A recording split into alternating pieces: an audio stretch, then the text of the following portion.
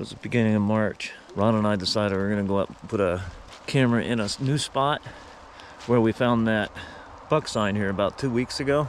We found a really good heavy trail that comes into a staging area, and we think they're bedding up above there. We got 3 different spots here, and they're in the shape of a triangle, a couple square mile area. We scouted a spot up top around Christmas Eve.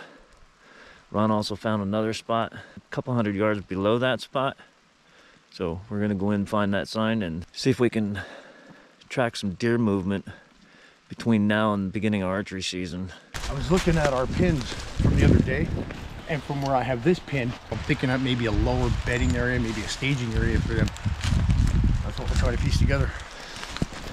It's cold and it's raining, and we're a bunch of idiots for being out here, but we only get 1 day a week to do this mostly.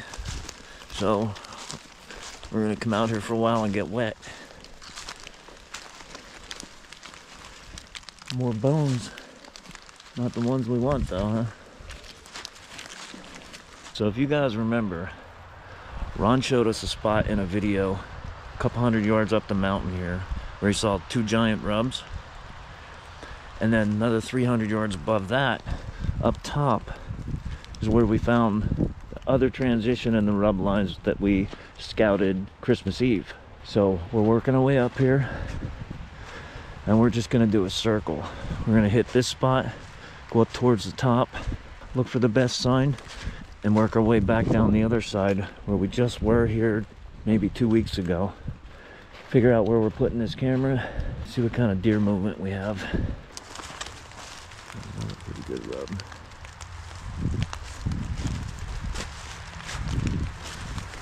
None of this was hit recently, but we're on some sign, and that's all that matters. Here we got a good scrape.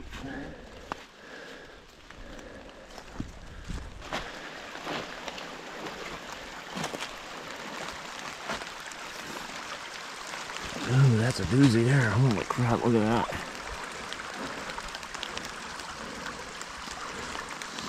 It's hitting all the way down here. The ones up top are bigger. This is just a little wider of a tree. When I first came in here, the very first time I found it, I came in and I popped out right around in here somewhere. You'll see there's a cut right here. They were laying in that cut there, and that little button or spike or whatever it was on top, and that's where they ran. They ran over there. They were laying right here though. Now, you look at the map where we're at. That's where we saw them bedding the other day, or the thermal. So this is your thermal there, right here in this elevation. One of them. Now the hike begins. I see a fresh rub.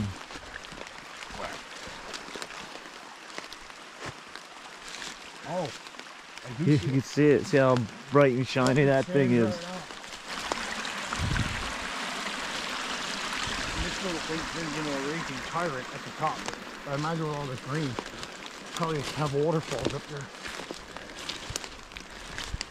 We're going that way by your little. That is like darn fresh, dude. Like That rub, yes, I mean I know it's wet, but holy crap! it looked a lot bigger from back there, probably because it was sticking out like a sore thumb. Are there any shavings on the ground? Like how fresh is it? Yeah, it's been a while. But hey,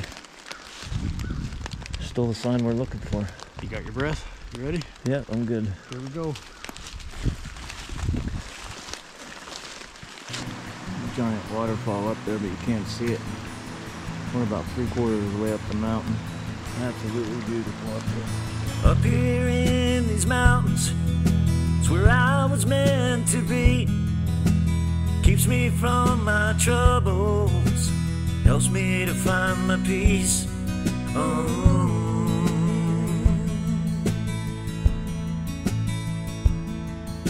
Standing in these waters, it washes my soul clean.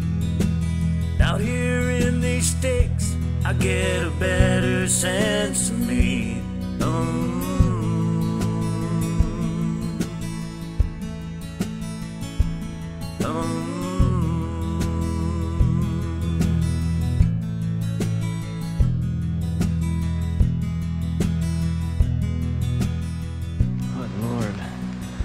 And I have 4 legs to get up this freaking mountain.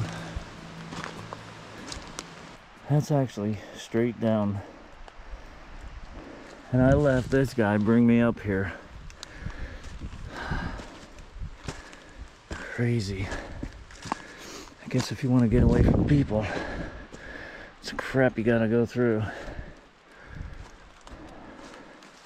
There's some more of the sign that Ron found right around Christmas Eve. Those ones are pretty old. Definitely takes some legwork to get up here, that's for sure. This guy just ran up the mountain like freaking Crocodile Dundee. Still expects me not to be out of breath. Jesus. Gotta admit, it's a nice spot. How many people do you think coming up here? Oh, it's rough getting up here. You gotta walk in 3/4 of a mile from the nearest road. And you gotta come through all that 800 yards. Oh, you got some stamina, I'll give you that. Not bad for a 45-year-old with bad knees.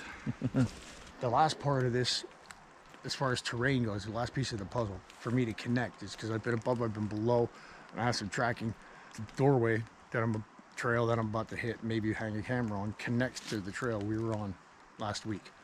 And if that's the case, then I know I want to squeeze in on this area and not so much concerned about what I feel is bedding feeding up in that area, because then I know I could still get the same kind of action and potential deer movement, but that's up for the camera and some time to tell. Yeah, I can't wait for that. I'm really anxious about that. These are amateur words. I've never run a trail camera, and we're gonna see. Thanks, Brad. Love your brother. Who's Brad? My brother. Guy has a real knack for buying a perfect gift. He really does. I only get to see him maybe 2 or 3 times a year because he's out in Michigan. He got you that cell camera for Christmas. Yes, sir. Thanks, Brad. You're the reason we're up here. No, and I actually got my ass kicked trying to get up here, too. Yeah, so like I said, there's 3 different areas that we scouted pretty hard on some new public land. And like Ron said, we're putting all the pieces together now. And we're going to track some deer between now and early archery season. So we just come down off the top here. And there's a bunch of sign here where it looks like the bucks are rubbing and going in and bedding right here. There's another trail where it's going into the thickets. Probably bedding in there. Yeah, every one of these trees in here are rubbed. And there's even a bunch of historical rubs right here. See a small little trail going in there. So it's open hardwood up here. And then it starts getting thick in here. So they're coming down in here and bedding. We're following a heavy trail right now. They're absolutely bedding right here, man. When we get down through here, it's going to open up just a little bit. Probably enough you can set up to...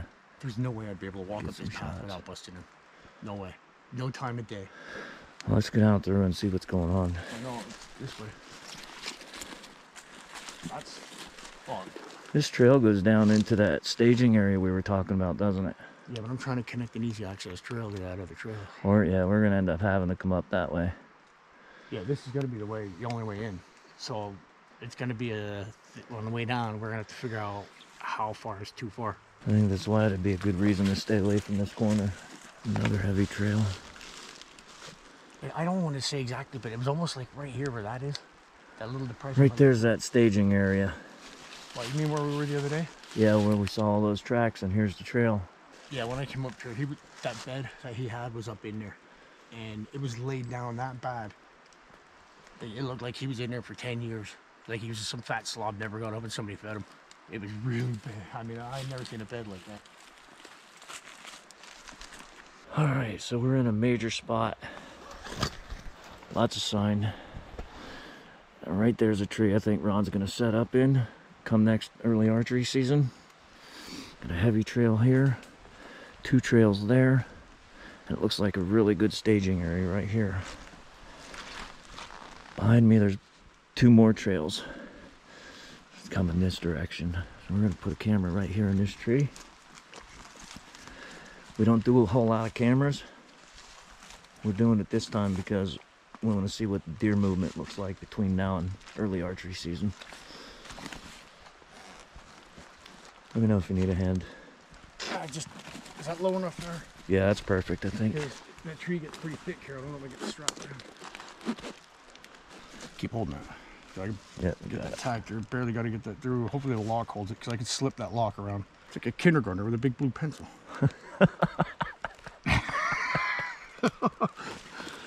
All right, is that facing good enough direction perfect, here? I think. Yeah, we can test it then. It should be perfect where it's at. All right. We'll test. I'll get my phone out. We'll tighten this. Yeah, I'll stay out of your way. So we're in a pretty good spot here on public land. We haven't hunted here at all yet. I'm pretty sure this tree right behind me, we're gonna need a northeast wind to be able to hunt this tree. It's got good canopy. If you set up in this tree, we'll have a shooting lane here, and also here to the left he'll have a shot. Pretty clear there. Only about 20 yards, but that's plenty enough. And we came down from the top up there where it's hammered with rubs. It looks like a pretty good heavy trail where you can see where the deer are coming down through. And then there's a couple odd trails here that aren't as heavy.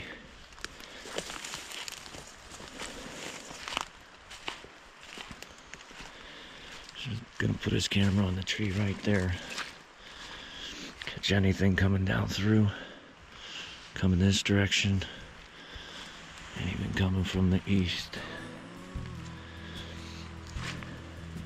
There's fresh tracks everywhere in here, so shouldn't take long to start getting us a couple of pictures.